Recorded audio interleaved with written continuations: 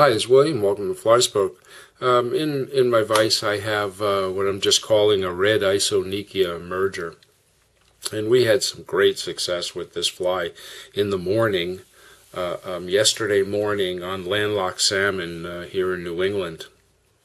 And usually the landlocked salmon come in a little later than this, and for the first bit of, middle of September kind of thing, I'm usually fishing swinging flies, but they have been in the river for 3 weeks already, and they're hitting insects. They're taking flies like this right now in the morning, and then the midday they'll take nothing but size 22s and 20s, 22s, 24 size midges.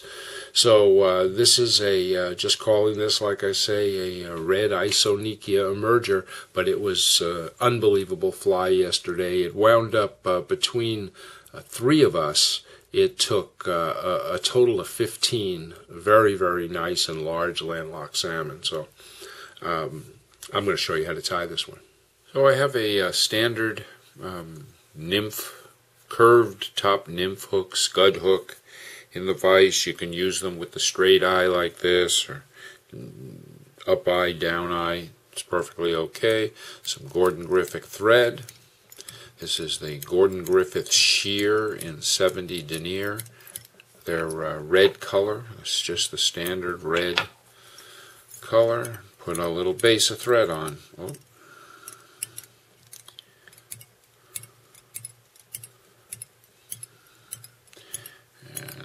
First thing to tie in is going to be 3 lemon wood duck barbules. They get a little curve to them. Have them sort of face up if you can.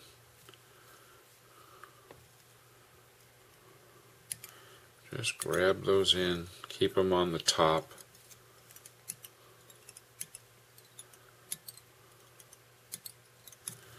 Alright. Trim off. And this fly is just a red body. And I'm just going to taper my body so it's a little heavier in front.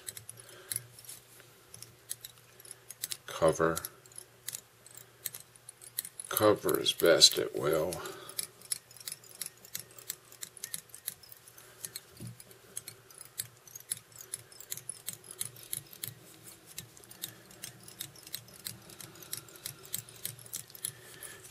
Concentrate a little bit more to the front, just like that. Next thing is to take a small bunch of the lemon wood duck again, and I'm just going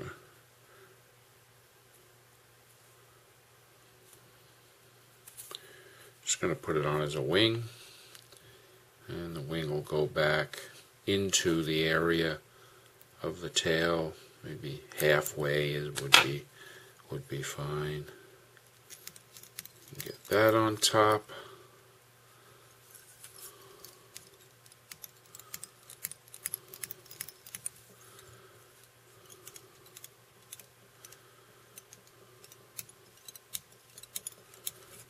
Just like that. That could be a fly all in itself. Next, I take a pretty small Hungarian partridge feather, take off the down, trim the stem up so that I just have a tie-in, just like that. Tie it in with the stem facing forward.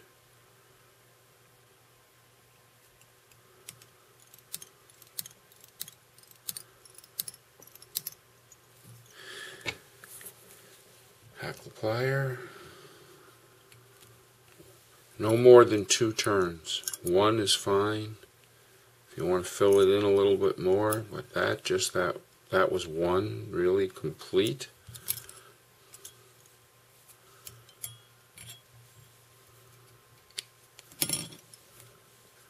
Grab the end here, go over it.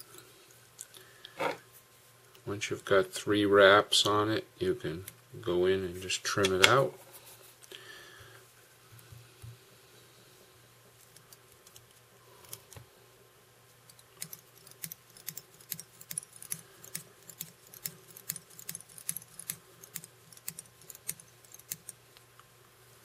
Cover your head.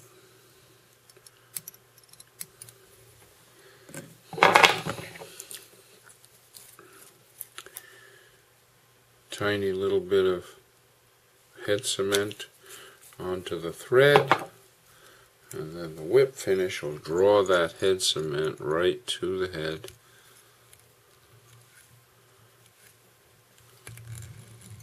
Most of the time I don't even use it. Every now and then one will unravel on me. And this fly we're calling it an Isonychia soft hackle, a merger. There it is.